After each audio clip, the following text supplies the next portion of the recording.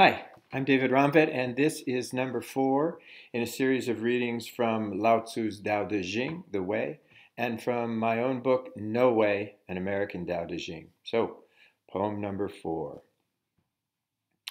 The Tao is like a well, used but never used up. It is like the eternal void, filled with infinite possibilities. It is hidden but always present. I don't know who gave birth to it. It is older than God. So that's from the original Tao Te Ching, and here from No Way, an American Tao Te Ching. The Well. Leaning over the wall by the well, I look down into the dark waters, call my name, and wait for the echo. I like to believe I won't die until I'm ready.